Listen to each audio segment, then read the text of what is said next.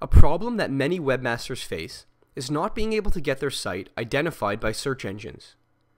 To ensure that search engines are aware of your website, we are going to create and submit an XML sitemap. An XML sitemap is basically a blueprint of your website created specifically for search engines. To some, this process might sound somewhat complicated, but it is simplified when we use a third-party tool. For this demonstration, I will be using our tool called Sitemap Automator. So, to create your sitemap, first click on the New Sitemap button and then type in your website URL. Next, you'll need to click on the Create Sitemap button. Depending on how big your website is, this scanning process can take up to a few minutes. I will fast forward through this process.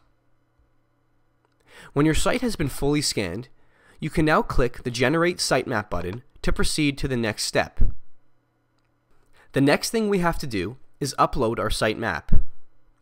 Select Publish to FTP and press the Publish button. Fill in your server URL followed by your username and password. Then, locate the folder in which your website is located. If you publish your website to the root folder, you can leave this field blank. If you use Rage hosting, type in public_HTML. When you are done filling out the required fields, press the Upload button. After the sitemap has been published, we must then go to our Google Webmaster Tools account so that we can manually submit our sitemap. If you do not have an account, you can create one for free by going to google.com/webmastertools. Once you are logged in, you will need to add your site by typing in the URL and pressing the Continue button. After you've typed in your URL and click Continue, the next page will show us the verification method. Google requires us to verify that we are the owners of the site so that we can be safely provided with information regarding our websites.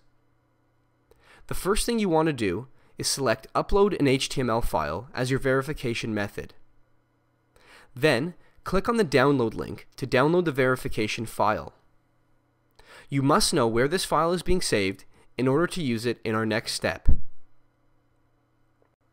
After you've downloaded the file, back in Sitemap Automator, click on File in the menu bar and select Publish Verification File. Then click on the Select Verification File button and find the file that you just downloaded. Your next step is to publish the file. After you've published your file, head back to Google Webmaster Tools and click the Verify button. Once verified, you must now tell Google Webmaster Tools where it can find your sitemap. Click on your site URL, and then click the plus sign next to the site configuration, and then click on Sitemaps. Next, click the Submit a Sitemap button, and in the text box, type in sitemap.xml as you see here. Then click Submit Sitemap. Finally, our last step, back in Sitemap Automator, click on the Notify Search Engines button, and your sitemap will be submitted to Google, Yahoo, Ask, and Bing. Creating and submitting an XML sitemap will guarantee that search engines will notice your site. A third-party tool, such as Sitemap Automator, will help simplify the process. You can update your sitemap occasionally, especially if your website changes.